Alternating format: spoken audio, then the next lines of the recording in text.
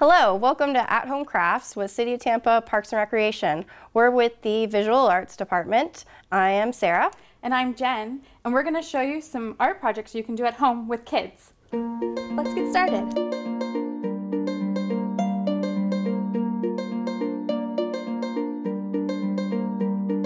Welcome back. I'm Sarah. And I'm Jen. And now we're going to make a loom knit scarf or bracelet. So you can make your own loom out of stuff you have around your house. If you have any paper towel tubes or old gift wrap tubes that you have laying around, you can cut those down and use either popsicle sticks, pencils, or even bobby pins to create your own loom. So if you've never done loom knitting, this is a great introduction, especially for young children, which I recommend the larger pencils to do that project with because it'll be easier for them to move the string over. So you need your tube, you need your pencils or popsicle sticks, some tape, something decorative is always fun to keep it together, and then any kind of yarn that you have laying around. And Jen's going to show us how to start the loom, and I will show you how you can finish a project. So to start the loom, first you want to add your pencils or your popsicle sticks evenly placed around your tube and tape them down so that they're not moving or falling out. Then what you want to do is you're going to put your yarn string down so you have something to grab onto. And then this is where it gets a little tricky to start off with, but once you do this, it's an easy, fun project. You're going to take your string, hold it from the bottom to get it tight, and you're going to just simply right to left wrap around your stick, pencil, and then continue that same motion all the way around.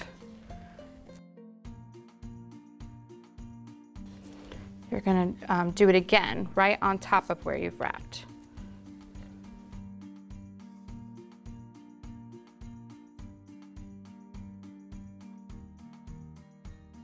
Once you've gone all the way around, you're going to then take that first loop that you made and you're going to pull it and lift it right over on top of the second loop you made.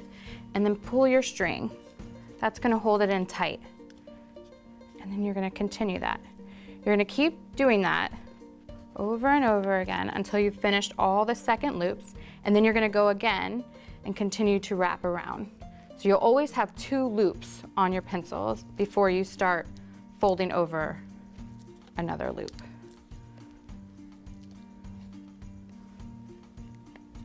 Okay, I'll show you that one more time. So after you've done your second wrap, you're going to lift the bottom loop, pull it on top of this first loop, and then pull your string down.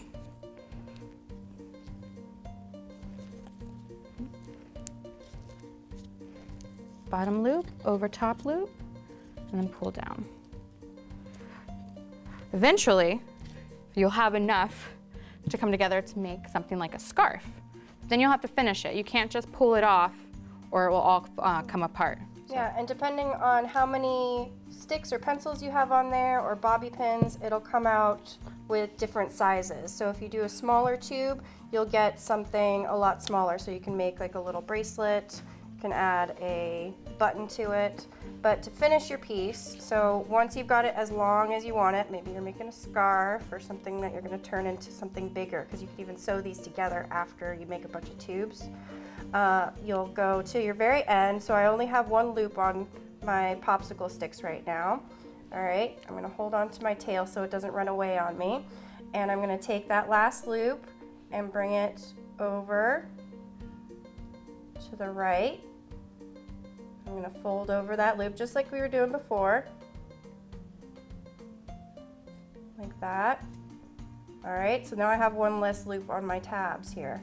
And so now I'm going to take that same one that I just folded over, and I'm going to bring it back to the original one, so back where it was before. And now I'm going to take the one to the left of it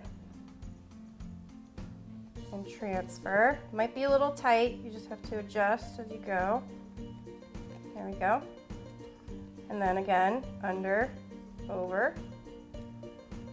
Now I've got a blue loop there, and I'll slide it off, bring it back to its original loop where it was, And I'm going to continue that way until I've gone all the way around. So I've transferred it there, pick off the one to the left.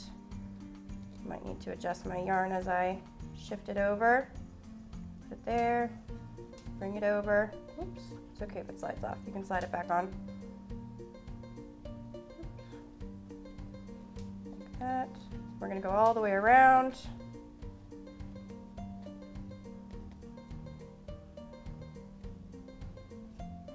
And if you have a darning needle or a pick or something, you can use that to slide under here. You can even use a bobby pin that you've straightened out, and that can help you go a little bit faster.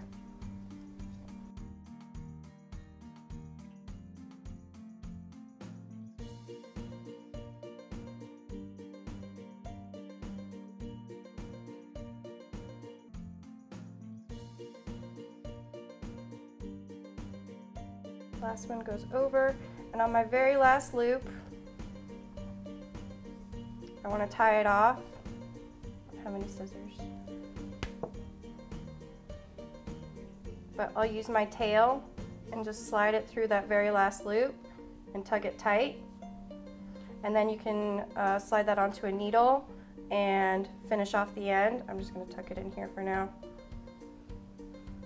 But then if that's a bracelet, you can tie the two ends together, or tie a button, sew a button on one end and then use the loops to loop it through. You can make them shorter, so it's a keychain. You can use other sizes of yarn, so you can make really small ones, really fat ones. You could even use embroidery thread or sewing thread. And so this is a fun project. And then, you know, go beyond tubes. I've seen people use the big coffee cans and cut the bottom out of that to make a really big hat or a big scarf. Maybe you could even make a whole tube that'll fit over your entire body. And I think that would be a lot of fun.